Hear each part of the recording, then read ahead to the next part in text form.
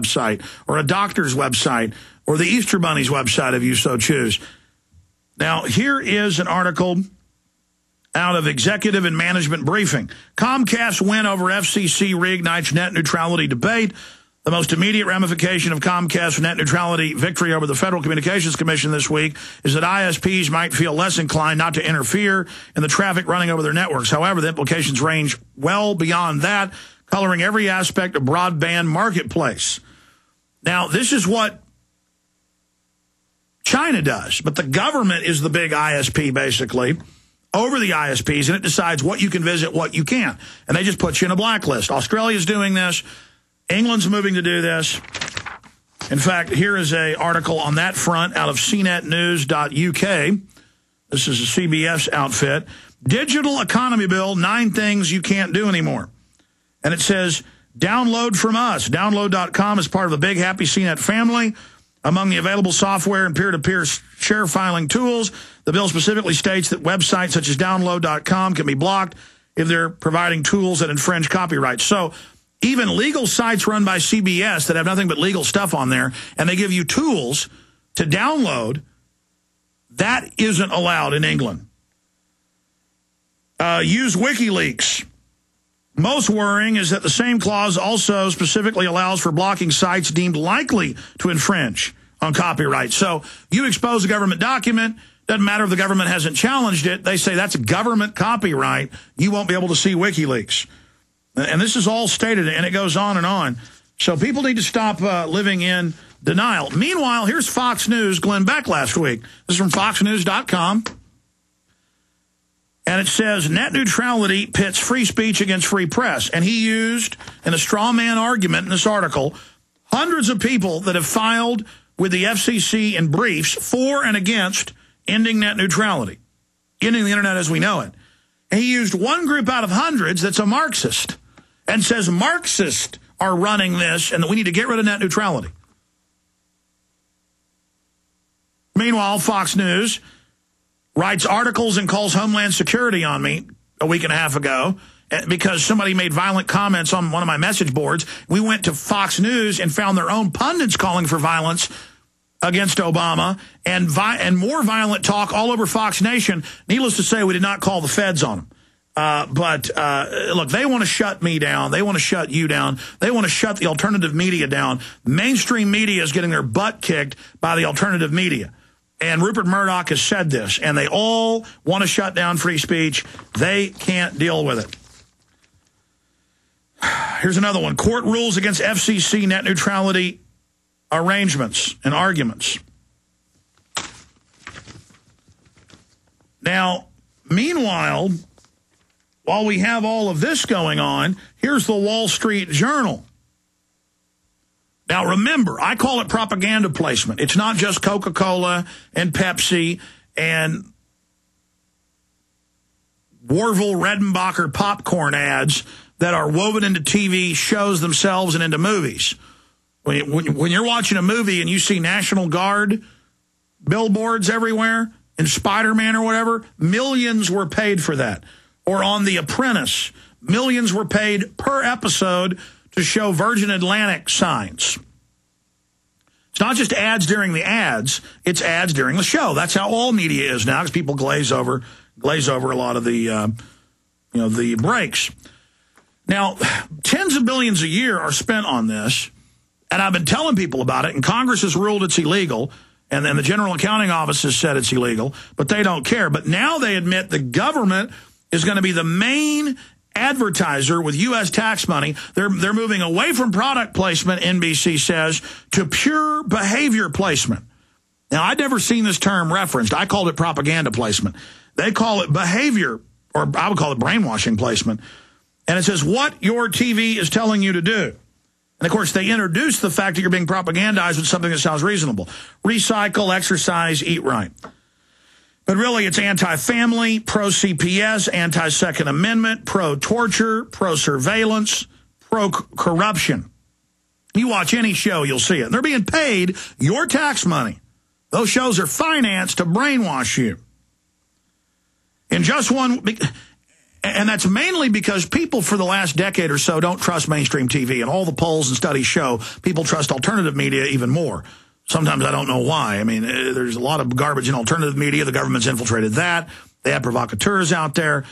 But the point is, you should be suspect of everything, folks, and do research. That doesn't mean just be suspect if someone makes a claim. Go look into it. But because they know you're not really suspect of TV shows and movies, that's where the real messages are.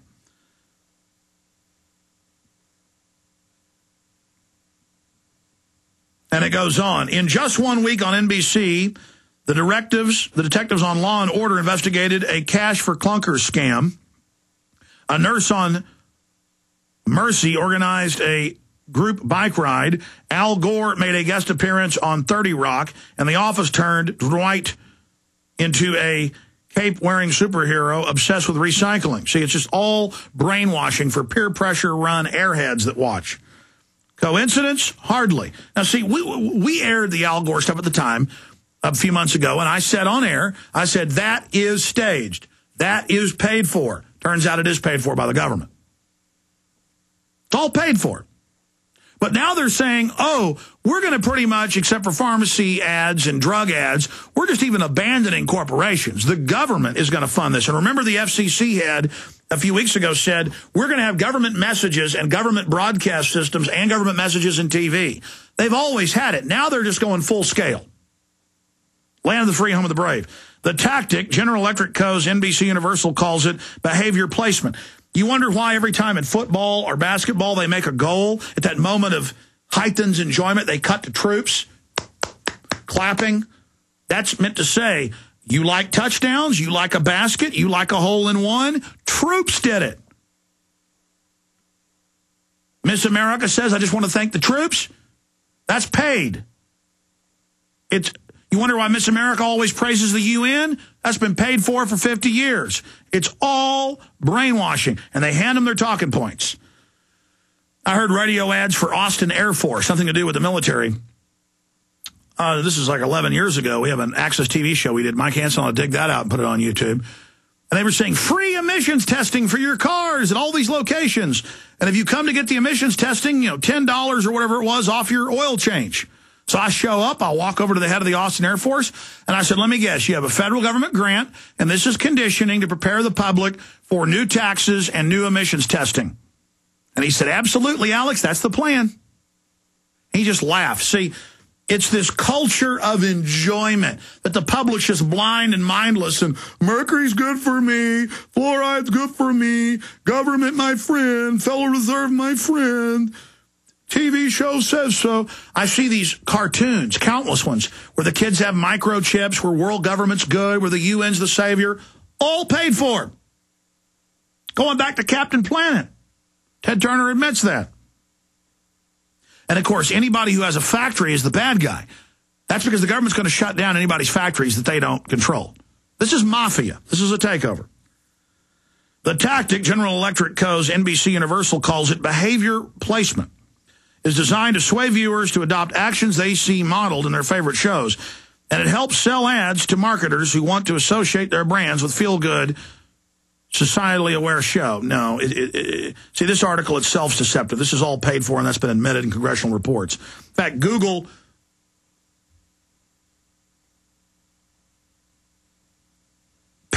government paid for news ruled illegal.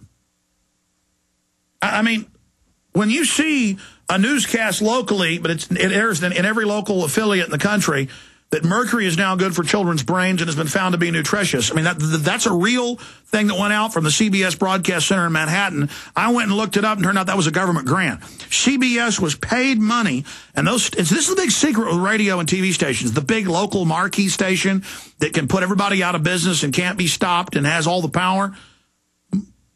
When you listen to their news, and even their newsreaders don't know this, it's all given to them, it's all product placement. But when it's government, it's propaganda placement or behavior placement. And on all the shows, the cool woman's on Prozac, and on all the shows, the cool woman reports the homeschoolers next door. Why aren't they in school? The message is homeschooling's illegal. And then always the homeschoolers are bad. That's another thing. Another form of propaganda is on cops. They only show you the guilty. They only show you white trash scum. And the message is cops good and clean, public all evil. All right, I said I'd get to all this other news. We're running out of time here. We live in a total and complete propaganda state, and we're one of the few outfits that's gained any prominence that is effective.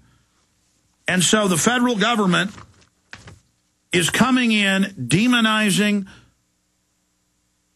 the